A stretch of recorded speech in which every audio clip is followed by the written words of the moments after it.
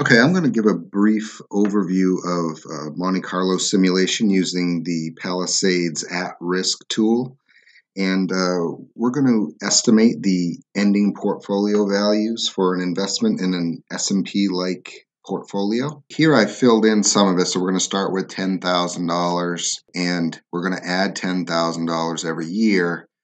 These numbers, average rate of return and standard deviation, are inflation adjusted, and I got the data for this from moneychimp.com. So the question we want to answer is what's the probability that after investing $10,000 a year for 30 years that we have at least $1 million in inflation adjusted dollars? All right, so to run the simulation, what we need at a minimum is some kind of forecast or output cell, which I'll put here in B10.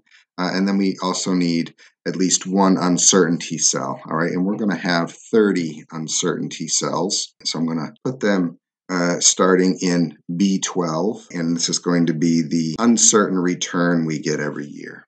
All right, so I'm going to select B12. I'm going to go to where it says Define Distribution.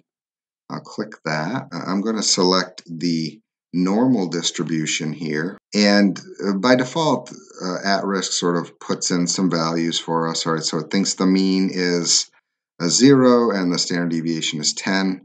All right, and we just want to replace that value or those values with the values from our model. All right, I'll click in the first cell, then I'll minimize the dialog box, click on B4, and then for the standard deviation, I'll click on B5. I'll expand the dialog box and then click OK. All right, so here's one random possible return. It's 5.24%. All right, so if we get in this cell, all right, we can see the formula it puts in there. All right, so we can directly actually type in RiskNormal and then the two parameters that we need for that.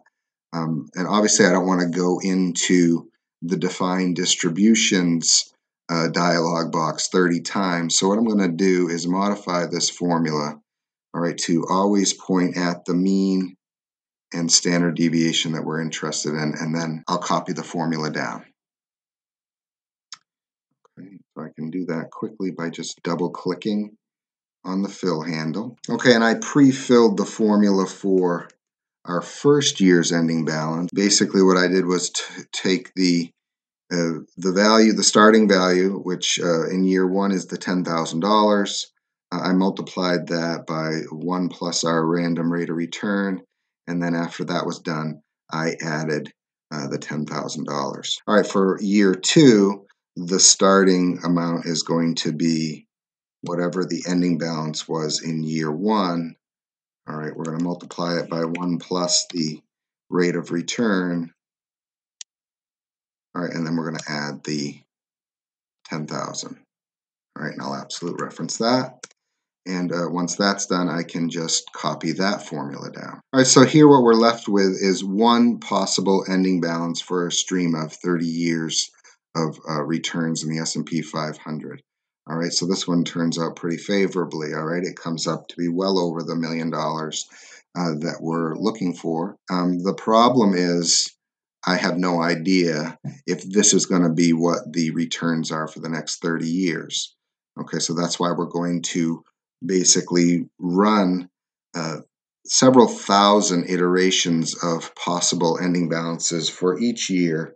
All right, and then we're going to characterize that in an output cell here in B10, and we'll be able to have a probability statement about what's the likelihood of having the $1 million. All right, so the first thing I'm going to do then is put a formula in here to pick off the value that I want.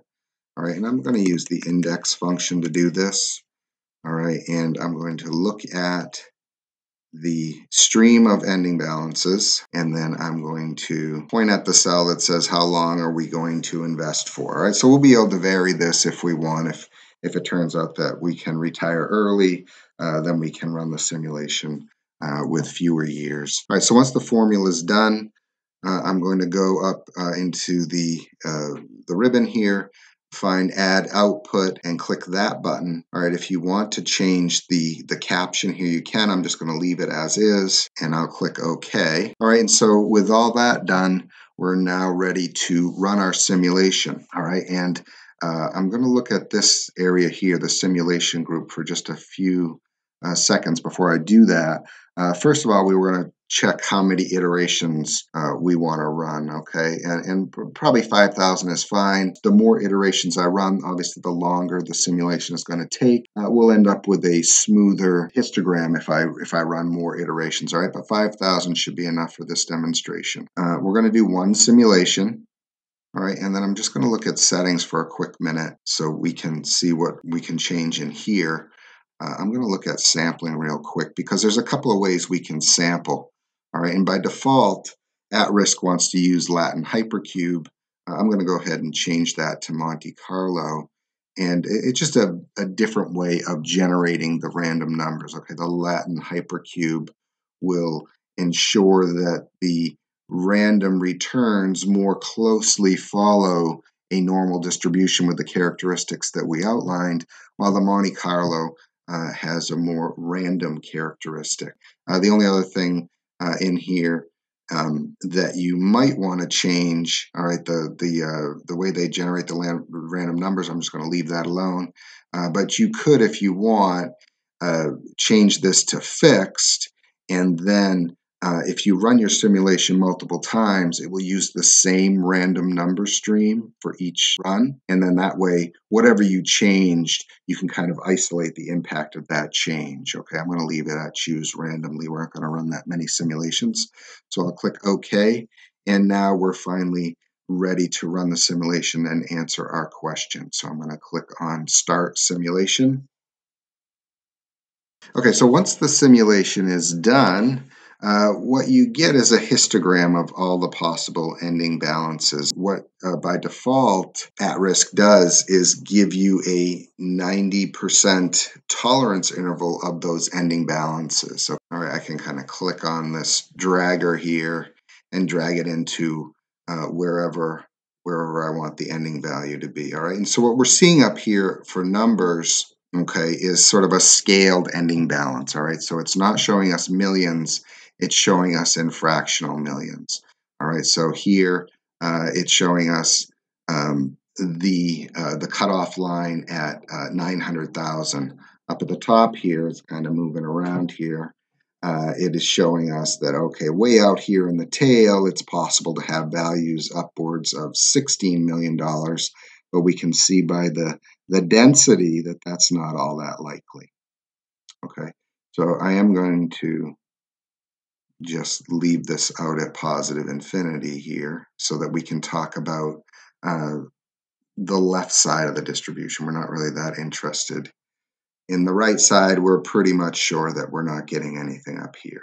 Okay, so I can just click on the value and then just type in where I want the cutoff to be exactly. All right, so that 1 represents $1 million.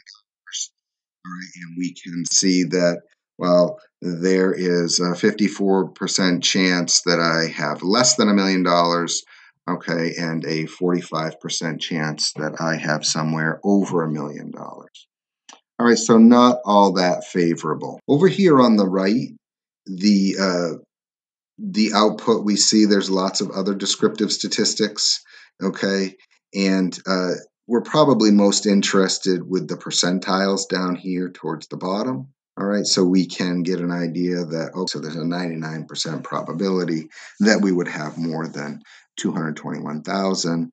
All right, and then if we look at something like the 25th percentile, where, okay, we're 3 times as likely to have more than that than not, we can see it's around 600,000 based on the inputs that we used. All right, so I'm going to go ahead and close this.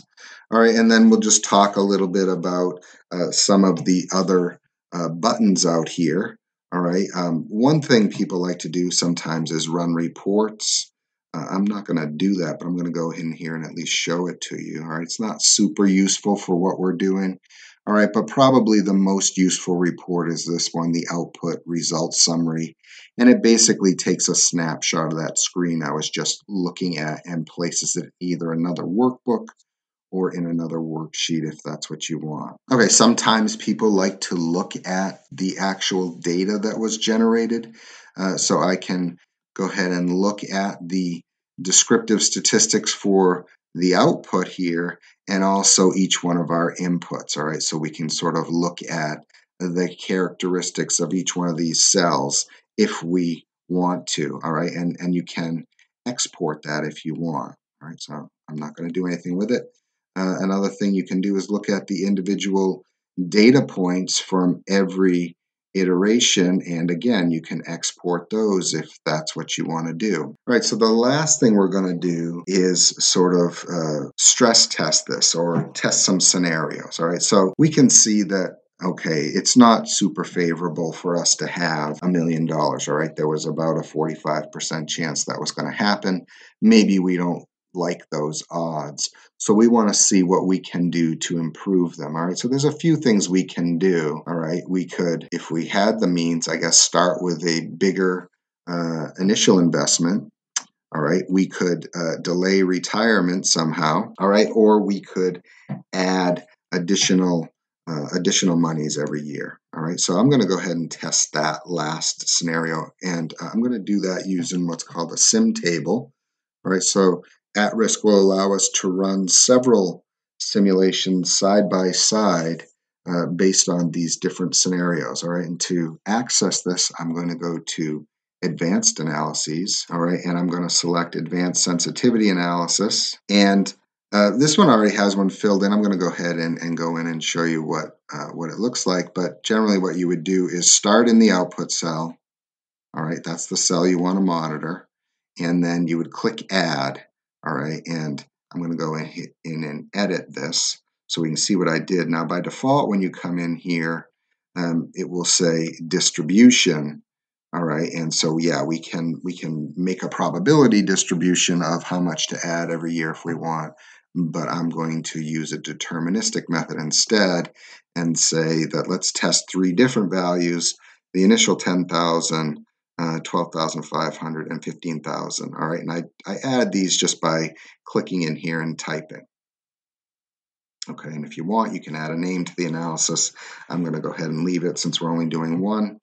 And I'll click OK there. Okay, we're going to make sure that this references a table of values instead of an Excel range, but yes, I could refer to a range of cells out in the spreadsheet if I wanted. And then we're going to have to make sure that the reference points at B7, which is the cell where we're going to put in those different values. Okay, once that's done, I can click OK. All right, and you might want to change the options as well. In fact, we do want to change the options.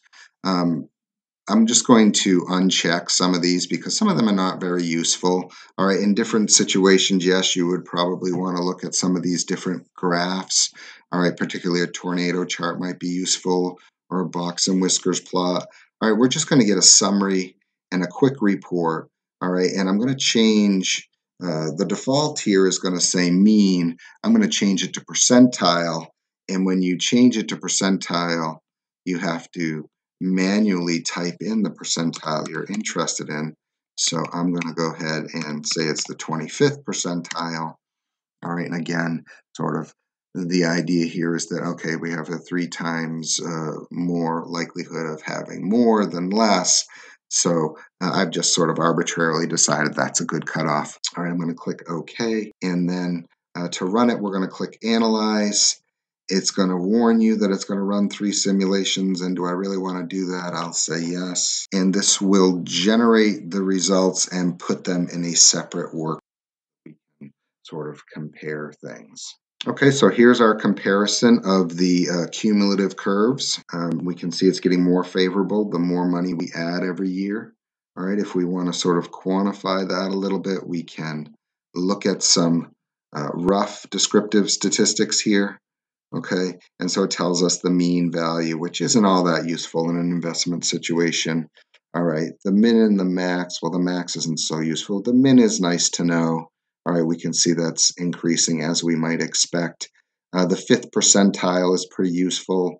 Okay, so there's a 95% chance, all right, of having over 320,000 in the base case situation. all right, and that moves to another 150,000 if we add 15,000 instead of 10,000 per year. Okay. All right, I'll look at the summary or quick report. The graph isn't that exciting. It shows that the value is going up over time. All right, and then this is where we actually see the 25th percentile ending value. Okay, so the bottom one happens to be the worst case, so it sorted it in terms of what's the best case. All right, we can see that by adding an additional 5,000 per year, the ending balance is improved by almost 300,000. All right, so definitely much better. Still not up around that $1 million. All right, we'd have to add more than this. All right, but we have a much better shot of having the $1 million anyway. Okay, so I hope that helps with using at risk to run Monte Carlo simulation.